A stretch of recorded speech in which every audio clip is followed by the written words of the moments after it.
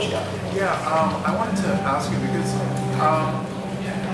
there's an awful lot of reliance of guitar players on scales and things like that. So going into comfortable patterns all the time is problematic because sometimes you can't keep your playing fresh.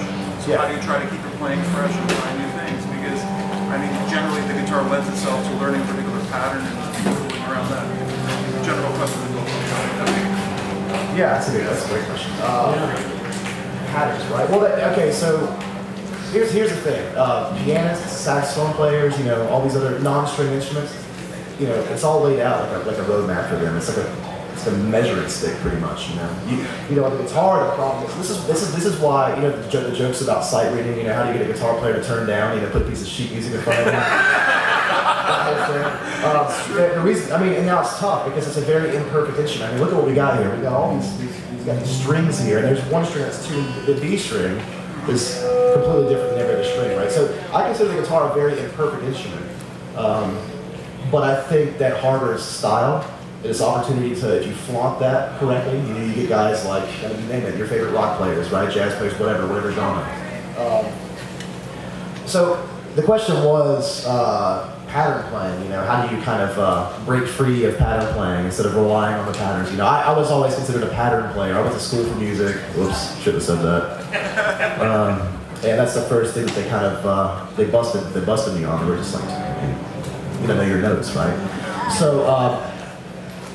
I did work hard to get out of that, but then I came back to it because I think that it harbors style. Okay, so when we all get in creative ruts, it's easy to rely on one thing and do it over and over and over again. Right?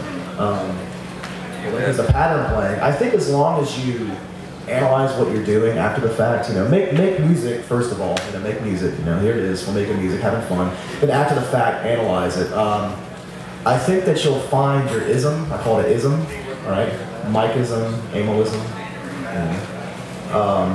So for instance, we were talking about the flat nine earlier, right? You know, that sound against the chord, that sound right there, eventually, when my ears acclimated to it, I liked that sound a lot. This didn't come from me playing, it actually came more from me appreciating music and listening to music. So I started getting to the gypsy jazz thing.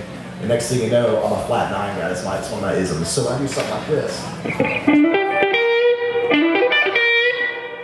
That's, to me, I mean, most people that hear me play say, okay, yeah, that sounds like Emil. You know, it's a wrong note bent to a correct note. You know. I like that.